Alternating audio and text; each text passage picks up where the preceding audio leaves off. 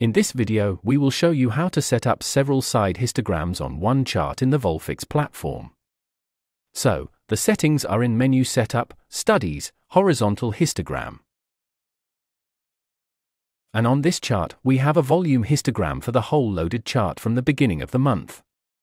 Then the delta histogram for the whole loaded chart, the volume histogram of the last week, and the delta histogram for the current session only.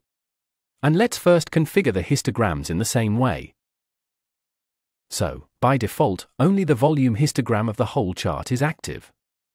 And then we'll configure the remaining 3 histograms. Delta histogram, state switch on. Select the time frame of the histogram. And activate the self area option.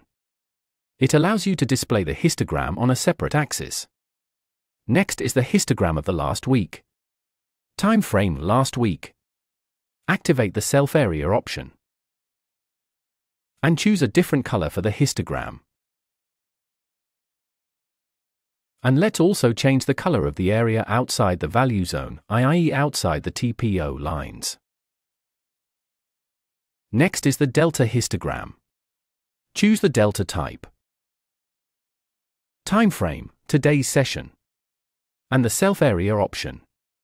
And we see for histograms for different periods or different types of histograms. And each of them on its own axis. We also pay attention to the possibility of setting limits for each of the side histograms. Set up horizontal histogram limit and see all types of histograms. The histograms you see for each session are configured on the control panel. This is a time frame 2 feature, activated with a single click. Full guide to setting up the side histogram in a separate video at the link in the description.